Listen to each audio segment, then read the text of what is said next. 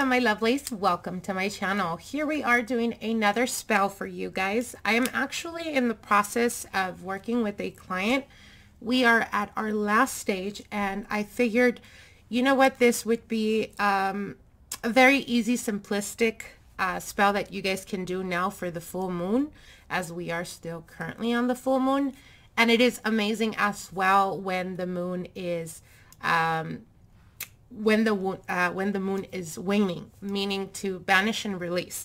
Now, if you're the type of person that has been single for quite a while now and it just seems like you cannot for the life of you either attract or have someone stick around, if you're constantly having issues in regards to love and in regards to romance, whether it be lack of or inconsistency with stabilizing a long-term commitment, then this spell may be for you. Now, when we speak about, and this could be done both for male and females, okay? It has the same power. It is very explosive. Yes, it is a bit simplistic. You don't need very much elaborate type of, tools or ingredients. It's very to the point. However, intention is key in this process, okay? So what we're doing here is this is a cleansing for your physical body and your sexual aura. Now, when we deal with people on everyday basis, it is very, not sure if you've ever came across someone that you just the moment you're talking to them or being around them, like they just lift your energy. You feel very energized, inspired, whatever it is. Or the contrast, which is where you feel drained, you feel tired, you feel exhausted. Those are people that are vibrating to very high energies or very low vibration. And all of this has a lot to do, of course, with our aura. But as humans, you also have a very strong sexual aura. This is your Kundalini power, your Kundalini energy. And all of this comes from your root chakra. Now, unfortunately, nowadays we live in a society where people don't really care about, what's the word I'm looking for? Titles. And we can often find ourselves from one relationship to another, to each their own. We're not here to judge. If anything, I've always been I've always been about encouraging people to explore when we're talking about our sexual nature. We are animals by instinct. That is who we are. And there is, if anything, I've always been against suppressing, because the more you suppress or the more you try to, restrict yourself, the more difficulty it comes for you to become whole, for you to be able to walk in your own authentic self. So we're not talking about restrictions here. What we're talking about is the releasing of other people's energies that you could be carrying without knowing that is currently affecting your love and romance, okay? So what we're going to do is, for those of you guys, like I said, that have difficulty either obtaining a relationship, connecting with people, it feels or seems like you kind of push them away and you don't know why, or it's very difficult for you to move on from a relationship. Let's just say, with the client that I'm currently dealing with, they've been single for about 2 years. And within those 2 years, they keep dealing with people from the past because they feel like they just don't seem to attract either new people in their lives or comfortability. That's what it is. So what we're going to do is we're going to cut this habit. This is something that needs to be done in their life. And this is the releasing of those connections. So it could be easier for this person to be able to move on and no longer feel like they have to entertain the past, whether it be for lack of options or because they feel comfortable. And, when you're dealing, and I get it. We all go through situations where sometimes you break up and you keep dealing with the same person because they feel like home. They feel comfortable.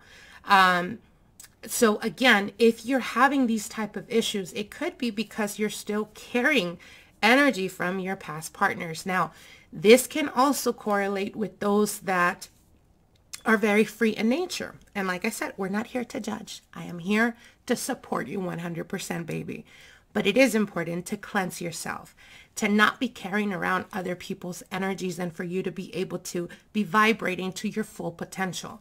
So this spell is specifically for that. Now, this is a 2-step process. Now, the first process is going to be very important. Like I said, I'm doing this for a client, so this is what they have been carrying. But for those of you guys that are going to be doing this, you would need either a red thread, any type of red thread. It must be new. It cannot be worn. It can't be something that you're already wearing. Or you can use and really, it doesn't matter. Give me 1 second. It doesn't really matter what color of thread you're going to be using. It could be pretty much anything, really.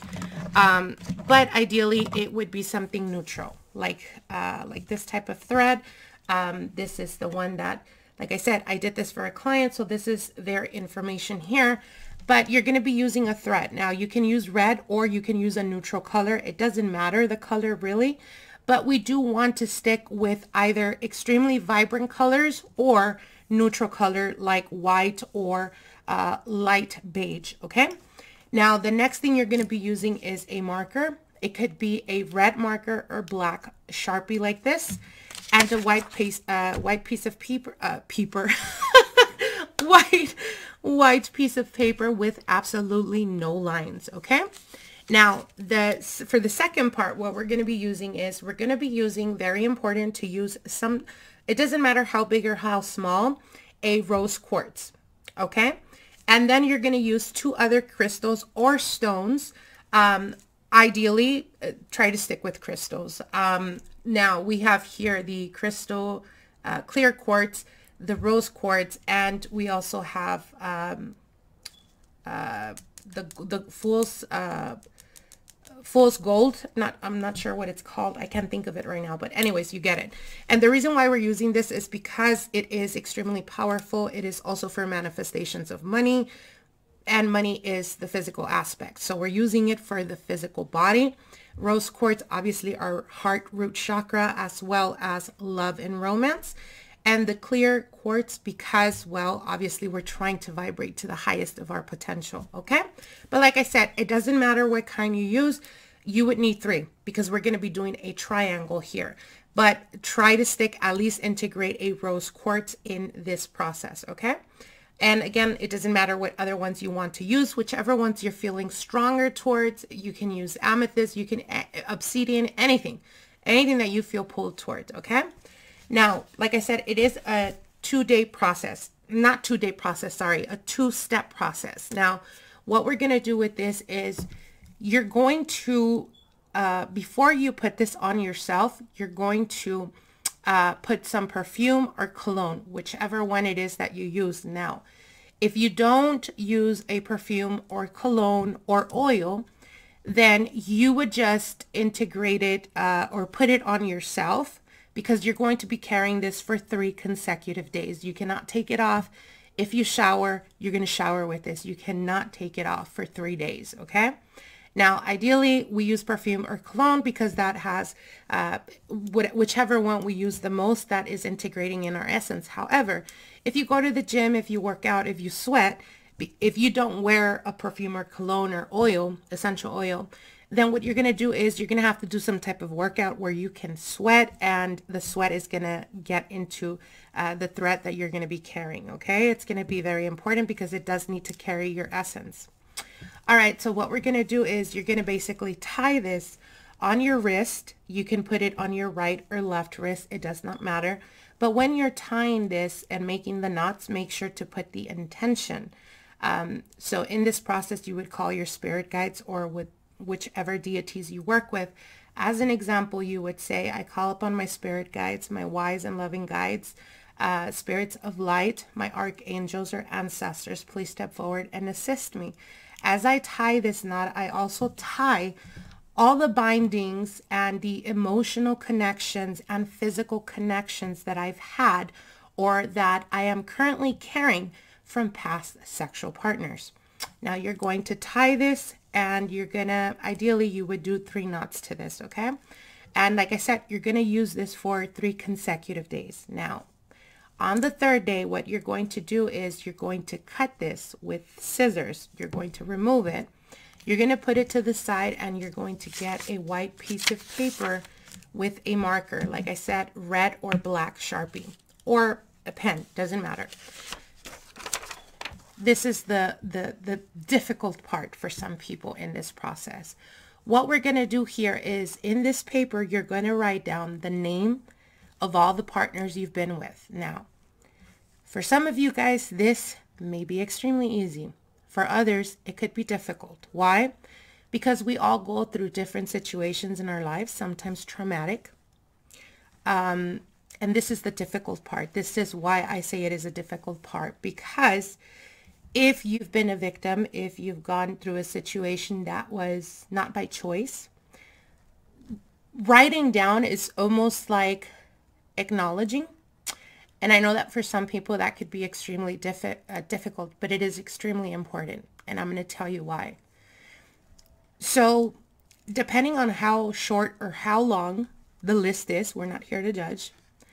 The difficult part is addressing those partners that have affected us greatly or have impacted us in some shape, way, or form, whether it's for positive or negative. And if you feel that at this point in your life, you're just not ready to address a certain issue that has anything to do with your sexual history, then I would not suggest for you to do this spell. However, if you feel like this is something that you've been dealing and carrying with for a very long time, and you feel that you're at a point in your life where you've grown stronger, where you've become your own person, and feel that you've kind of forced yourself to acknowledge that you're not going to be a victim of life, you're not going to be a victim of other people, you're going to take the experiences for what they are, and you feel strong, is what I'm saying. If you feel strong at this point, then this is something crucial, and I guarantee you guys, those of you guys that have gone through difficult situations, I guarantee you that this is going to transform your life. That's how powerful this is, okay?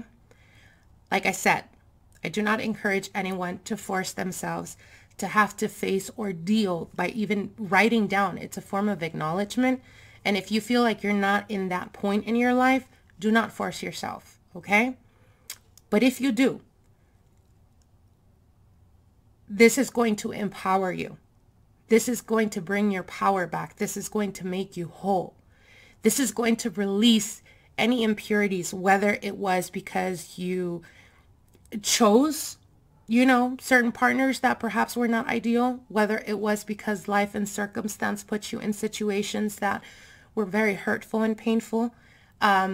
Whatever the situation is, like I said, if you feel like you're at a point where you want to feel empowered and in control of your life, do this, my lovelies.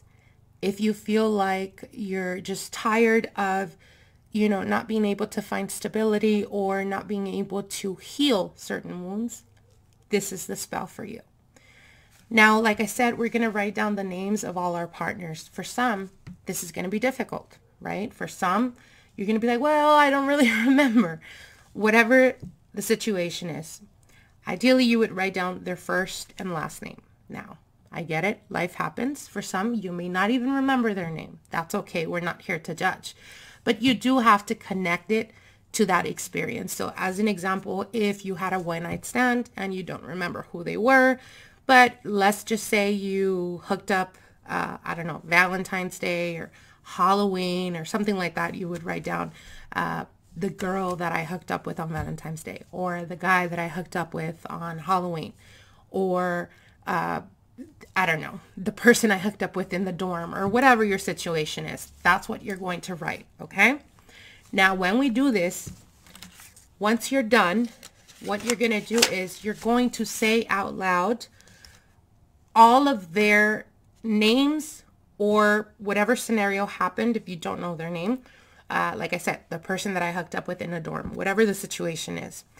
You're going to write down the whole list of your past sexual partners.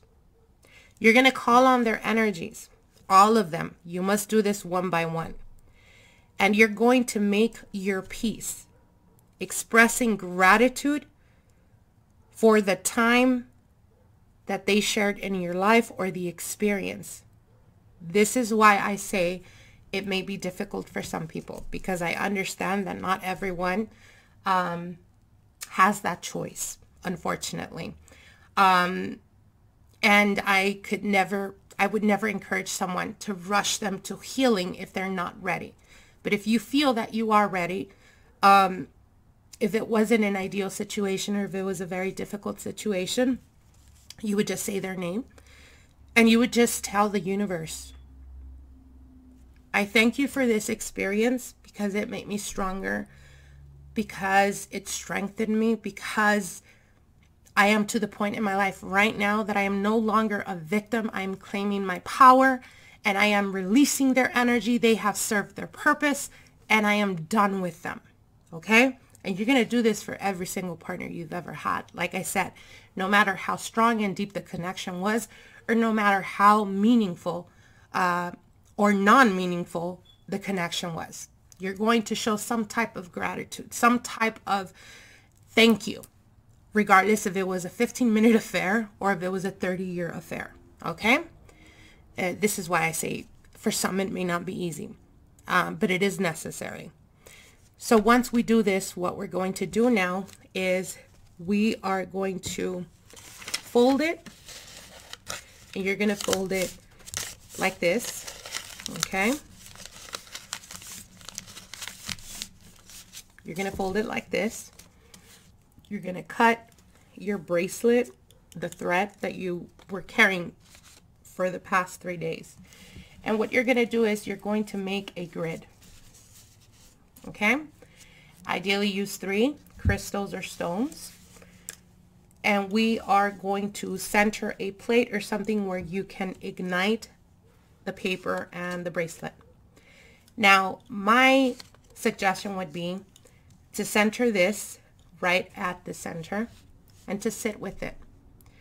To really sit with the acknowledgement of knowing whatever experiences you have had up until now. And it is important to release that and to be okay with releasing that. As an example, if you're still dealing with an ex and you still have feelings and you're still involved, it is very important to be certain that you're ready to move on when doing this. Now, you would call on your spirit guides. I call upon my spirit guides, my wise and loving spirits of light and love, my ancestors and archangels. Please step forward. I want to thank you. I want to take this time to genuinely thank you for all the experiences that I've had or that I've shared with each one of these individuals, for good or for bad. I am grateful for those experiences, for they have made me stronger. But now I am ready to release. I am ready to understand that they have all served their purpose.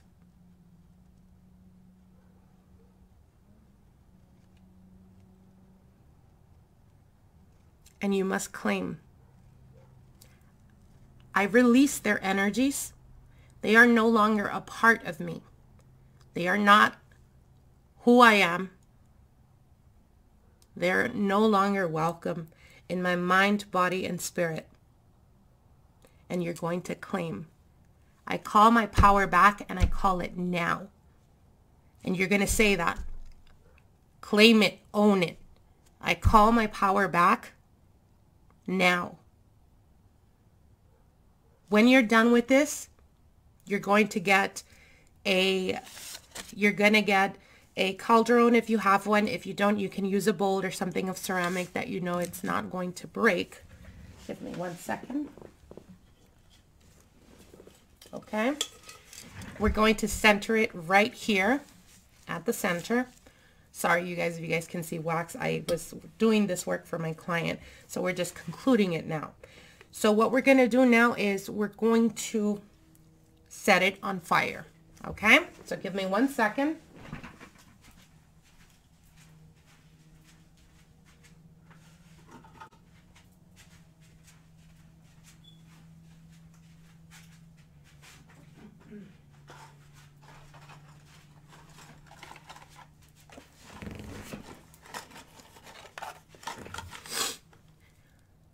Okay, my lovely. So what we're going to do now is we're going to set it on fire.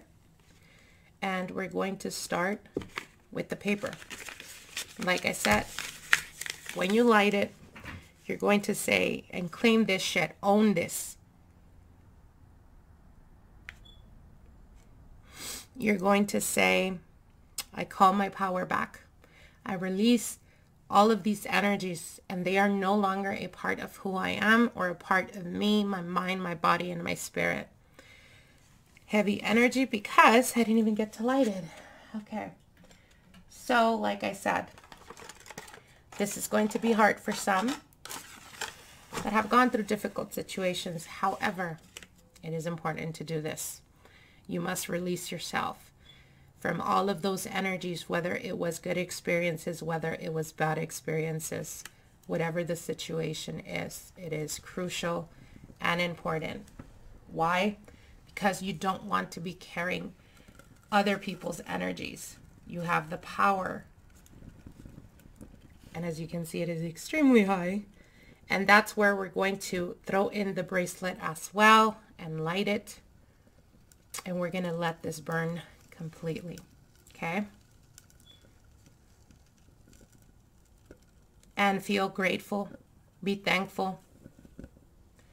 Tell your spirit guides, your archangels, I thank you for your presence. I thank you for this divine releasing, because I am no longer a part. I am whole.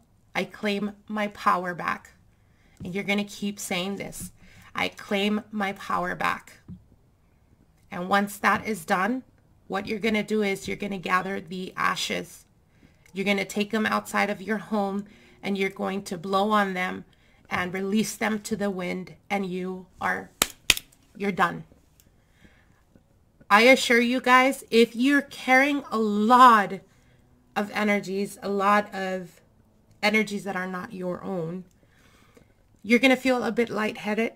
You're going to feel like you need to take a deep breath, and that's okay. But I assure you that in the next coming days, you're going to feel much more lighter. You're going to feel much more like yourself, and you're going to feel invigorated. You're going to feel strong. You're going to feel like yourself. And that's the beauty behind these spell works. This is, like I said, not many of ingredients. It is a 2-step process. However, it is very simplistic. Anyone can do it. And it is extremely powerful. So I hope that this gives you guys guidance. I hope it assists you. I hope it helps you in releasing anything that is keeping you from the best that you can possibly be. I send you guys all my love. I wish you guys the best, and we'll see each other soon. Bye.